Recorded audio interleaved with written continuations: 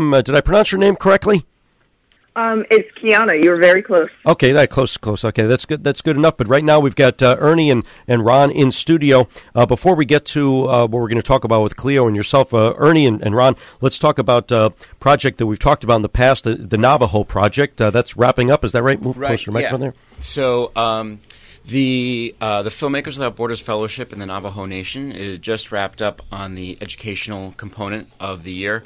So it's been a year long that I've been out in the Navajo Nation on the New Mexico side teaching filmmaking. But paired with that are creative assignments, including a final project, which we're all working on together. All right, good. You don't have much of a tan. I thought you'd have more sun. Oh, yeah. Well, unfortunately, I'm in the classroom a lot of the time, so that's it. It's been a rewarding experience, or absolutely. What? You know, sometimes I feel like I'm doing 5 stand-up comedy shows a day instead of 5 classes a day, just to kind of keep everyone enthusiastic and interested. I mean, it's an arts class, so it's more about staying creative and having good energy. All right, and again, the kids are catching on, and they enjoy it. We closed out the year with a film festival, student film festival, just all the films that they created using all the knowledge they learned over the year. All right, great, Ron. Good to see you again. How you doing? Hello. It's good to be back. You were out in New Mexico with Ernie? I went out to visit in October, and now we are going to be heading out again to start production on our next project. Feature-length film. It's going to be a Western. And actually, Cleo, I think you can give a bit of a synopsis, if you would. Sure. So these two guys in post-Confederate America have a taunting, and they drag all these native characters into their feud. And basically the plot is everyone trying to, deal with these problems that rise up because of their taunting and because of their feud.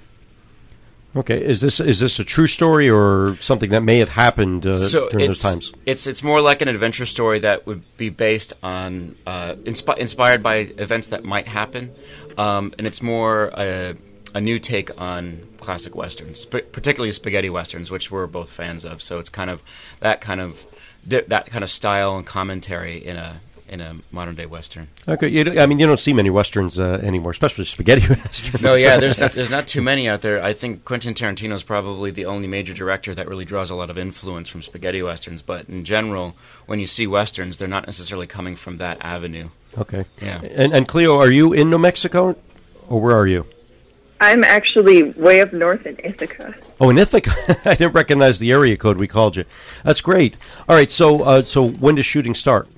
So shooting begins June 13th, and what we've been doing in the process is practicing choreography, rehearsing, working out specific elements for the actors, and working out production, and we've resolved most of the location scouting, and we started an IndieGoGo crowdfunding campaign. All right, great. All right. Yeah. So you're the producer, Ron. You're the associate producer? So I'm the associate producer. I'm also handling pretty much all the choreography. We have several fight sequences, and since both our characters, me and Ernie's characters, are immigrants from Italy and Sicily, there is an actual style of Sicilian knife fighting that's going to be incorporated into this, and it's pretty interesting. Oh, that's good. So you really, I love when they make it authentic and right. You really do your background and that's interesting. I didn't know that. And it's period appropriate, but at the same time, it's not necessarily something you'd see in a Western, right? So we want to add a different kind of action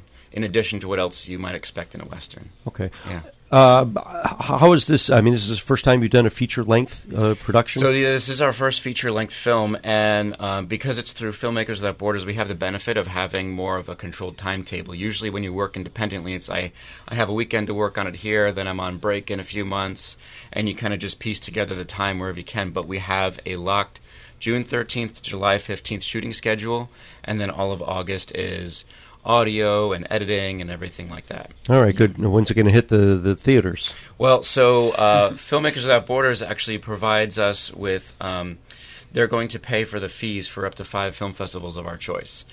So once we send out to film festivals and we hear back, depending on that kind of response, it would probably be sometime in the area of 2017, maybe mid-2017. Okay. Yeah. Cleo, how do you know Ernie and Ron? I actually, they posted a casting call to Backstage, and I reported to that. Okay, great. And do you live in Ithaca, or are you there now working, or what's kind of your background a little bit?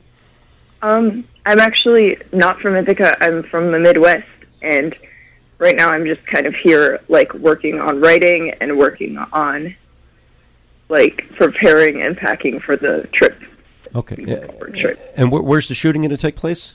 So it's going to be on various locations around the Navajo Nation on the New Mexico side. We've actually, to kind of keep the cost of production low, we are working with some folks to get some of the the essentials of making a Western, right? So one of the things we've been provided is a ranch to film on with varying terrain. We have 4 horses to ride, yeah. And after that, it's really just about who we cast, the equipment we already have, and then the story that we're going to bring to it. Okay, what year is it going to? What years generally is going to be set? It's going to be 1880. 1880. Okay. Yeah, so it's going to be more on the later end of the 19th century. But this is kind of like a interesting area that's not really touched upon in westerns. A lot of times, it's usually around the Civil War or just after it, and we want to focus on that really post Reconstruction era. All right. And Cleo, have you ever done a feature-length film before? No, this would be my first. Okay. You have experience in local theater and so forth? Local theater and one, like, actual proper short film. All right, good. It's going to be a great experience. Yeah, absolutely. I mean, you've done a lot of the other kinds of things, like the Navajo Nation, other things, but this is a big step up, isn't it? Right. Yeah. So, I mean, the last major project that we worked on was a documentary, and it was a completely different topic. And documentaries are completely different kind of filmmaking. So, this has required a lot of detail, and we've been researching and preparing for this for months and months leading up to this. All right. And we've had the benefit of a lot of different resources out there, and a lot of very generous people who have been helping us to make this possible. All right, good. How large is the cast? You guys are in the movie also. Yes, I am playing one of the villains, let's call it. And I'm the second villain. We're having a bit of a dispute, and everyone around us kind of is unintentionally caught up in it. Mm-hmm. So it's going to be us and 5 other key cast members. Okay. And Cleo, you're the heroine? Yes. Yeah, the lead. Good. The damsel in distress? Well, not necessarily. Yeah, it's actually quite the opposite. So we're, in addition to the concept, we want to try to challenge the kind of expectations for different characters. So in a traditional Western, we might seem like the good guys, the lovable rogues going across the frontier. Mm-hmm. And in this case, we're the greedy guys that really have no business being there.